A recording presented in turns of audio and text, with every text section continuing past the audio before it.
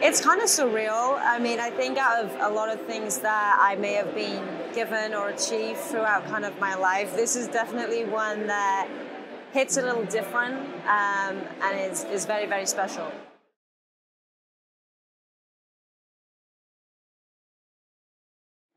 I think, in all honesty, it's just about me being myself and me being true to who I am and what I believe and kind of right from wrong. And even when things are like standing in my way, just really staying true to who I am. And that's really helped both sides of it. It's really helped me kind of in my career, but also in life.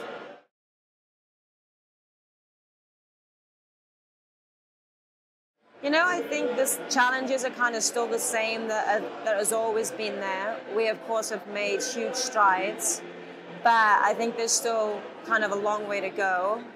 We really need to keep pushing kind of investment and just belief, really, in women and have women in the roles that should be in, the roles of making decisions for our sport.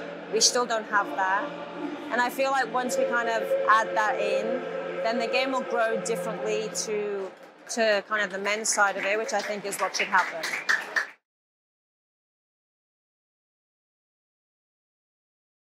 One of our biggest challenges is qualifying for a major tournament, which is something that we are really, really trying very hard to do. And that is actually just down to us at this moment in time. It's down to the players, down to the group. I believe we can get there.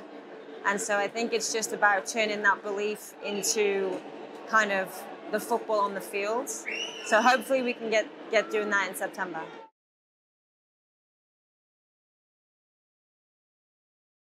Keep striving for what you want to achieve.